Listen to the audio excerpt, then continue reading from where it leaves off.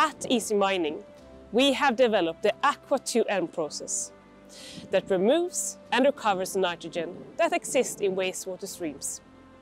With this process, we lower the nitrogen load in wastewater treatment plants at the same time as we produce a nitrogen product that can be used in agriculture as fertilizer. We also reduce the climate footprint by not releasing any nitrous oxide. This is a circular solution for a circular society. Nitrogen is essential to all life, plants, animals and humans. In order to produce enough food for the planet, we need to add nitrogen to crops. This is done by adding fertilizers to the soil. The nitrogen enters our bodies with the food we eat and finally ends up in wastewater treatment plants. If not removed from the wastewater, nitrogen creates eutrophication. Today, we extract nitrogen from the atmosphere with processes creating significant carbon dioxide emissions. We remove nitrogen from wastewater streams with costly methods creating nitrous oxide emissions without recycling the nitrogen. This is what we want to change with the Aqua2 N process. Aqua2 N is a two-step process. First, the nitrogen is removed from the wastewater by adding a precipitant, magnesium phosphate, that catches the nitrogen in the water. We thereafter separate the precipitated nitrogen from the treated water. The treated water is led back to the wastewater treatment plant again with more than 95% of the nitrogen removed. In the second step, sulfuric acid is added to split the nitrogen from the precipitant. We convert the nitrogen to ammonium sulfate. At the same time, the precipitant, the magnesium phosphate, is regenerated. The precipitant is separated from the ammonium sulfate and sent back to the first step in the process again, making it resource efficient. The liquid fertilizers is up concentrated and thereafter stored until delivered to farmers. The Aqua2 N process is applicable on wastewater with a high concentration of ammonium nitrogen, such as sludge liquor from digested sewage sludge in wastewater treatment plants, or leach it at landfills. In a wastewater treatment plant, the sludge liquor stands for only 0.5 to 1.5% of the water flow, but it stands for 15 to 30% of the nitrogen load in the wastewater treatment plant. That's why it's important to remove the nitrogen from the sludge liquor. There are also other application areas for the Aqua2 N process in our society, such as leach it from landfills and also centrate from biogas plants. The ammonium sulfate being produced in the Aqua2 N process is in a liquid form. The agronomic effects of the recycled product has been tested and proved in pot trials conducted at the Swedish Agriculture University.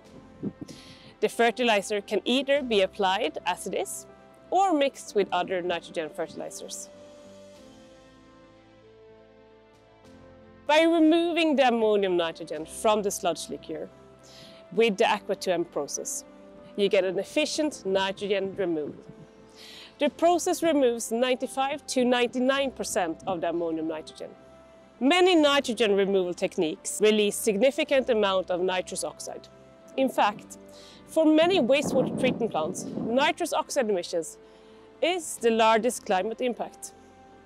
The Aqua2 N process does not release any nitrous oxide, making it possible for the wastewater treatment plants to improve their climate footprint. With the Aqua2 N process, the nitrous oxide emissions from the wastewater treatment plant is reduced with 15 to 30% at least. Nitrogen is also the first limiting factor for the wastewater treatment plant when it comes to connecting more people to the existing infrastructure. By removing the nitrogen in the sludge liquor, you can either connect more people equivalents to the existing wastewater treatment plant or you can reduce the nitrogen in the treated water that is released from the plant. Biofas is the utility that treats wastewater in Copenhagen. When we are dewatering the sludge from the digesters, we are getting the sludge liquor, and the sludge liquor contains a lot of nitrogen, and this nitrogen is actually returned back to the process today, and we don't really need this extra loading in the treatment plant. It would be nice to remove that, and that is possible, for instance, with the Aqua2 N process. And it has the advantage also that the Aqua2 N process does not emit nitrous oxide, so that's a great advantage for us as we see it. When we remove the nitrogen in the wastewater treatment plant, we actually use a lot of energy because removing nitrogen implies aeration. We have to put air into the bacteria that removes the nitrogen, and that requires a lot of energy. So by actually taking the nitrogen out of the wastewater in the Aqua2 N process instead, we could actually save a lot of energy. So that would be advantageous, and we would actually gain process volume in our plant. We could gain 10 to 20% of the whole capacity in the biological system. That would be very good for us. So we decided to join the Refertilize project together with Easy Mining to investigate this process. So we have tested the pilot plant here at Lynetten, and we have had very positive results, and we are looking forward to see what will happen with the process and if we can implement it on Lynetten in full scale. In the EU Life Finance project Refertilize, we have demonstrated the Aqua2 N process in operational environment.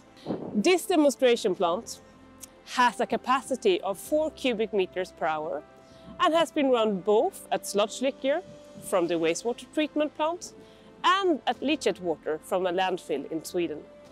From the validation of the process and the learnings from running the demonstration plant, we have in the Refertilize project established a conceptual design for an Aqua2 N plant with a capacity of 10 cubic meters per hour in common water. We have also conducted pot trials on the ammonium sulfate produced both at Lynetten wastewater treatment plant and from Högbytorp landfill to validate the agronomic effects of the fertilizer.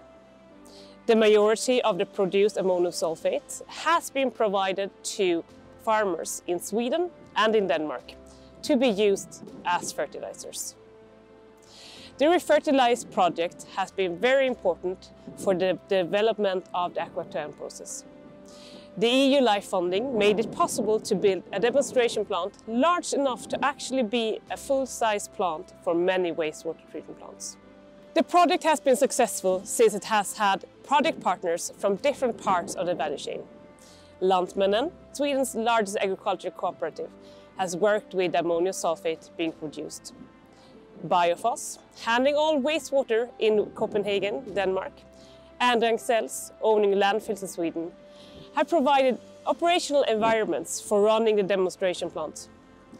And Easy Mining has been providing the technology and the design. When we remove nitrogen from wastewater to prevent eutrophication, most methods today produce emissions of laughing gas, nitrous oxide, a greenhouse gas 300 times worse than carbon dioxide.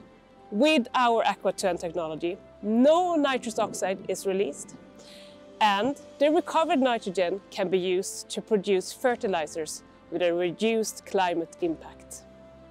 If we are serious about creating a sustainable society, we have to reuse the resources we already have produced over and over again.